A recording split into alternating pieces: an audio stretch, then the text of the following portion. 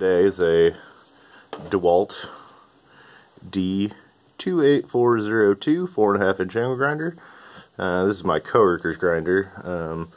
He got it from somebody else. It was kind of a donation sort of thing, and the cord had been replaced on it. You can see we don't have the original DeWalt plug on there anymore, but the grinder still doesn't work. I think the original owner thought that the cord was the issue, but that's not quite what was going on. So first off, we'll check the cord and just make sure we got continuity from the cord to the switch. So go ahead and stick that on the hot terminal. I've got my meter set in continuity, so get a little beep if we got continuity. So go ahead and come over here to the hot terminal on the switch. You can see here we got the hot terminal right there and the neutral one right behind it there.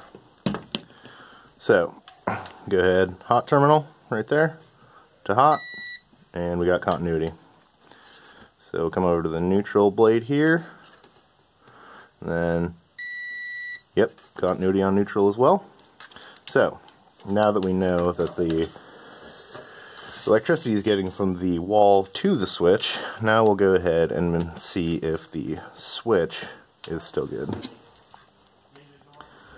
So we'll go ahead, stick this little clippy adapter here on there so it makes it easy, because I don't have three hands, and stick that right there on the incoming hot terminal. And then we'll come over here to this terminal, which is basically you get the power running on the switch through these wires here, up and around to these terminals, which the brush terminals also plug onto. So we'll go ahead, put our meter on the brush terminal and activate the switch. Oh, not that one. Let's see, I'm going to take this apart a little further. Okay, so we got the other guy over here, and we have continuity. So we'll go ahead and check the other guy, and this one's a little deeper down in there, so I think I'll do a switcheroo here and use this on there. Then we'll go ahead, put this down on the other switch terminal,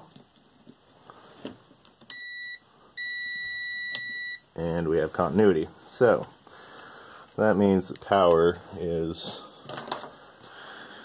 getting from the plug in the wall to the switch, through the switch, to the brushes. So then what that's telling me is that these brushes are probably not good anymore. So we'll go ahead and just lift these tabs up here. Looks like they kind of offer you a little parking arrangement for the spring there. That's kind of nice. There. And then we will remove this terminal here. Kind of difficult to walk off of there. Let's see if we can't pry a little.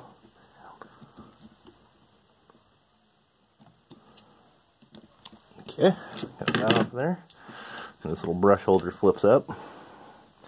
Can't say I'm really a fan of that plastic brush holder. Seems cheesy, but whatever. And there we have our culprit. That brush should probably be about 3 times longer than that. So there we go. So that's how you figure out if your non-working grinder needs new brushes.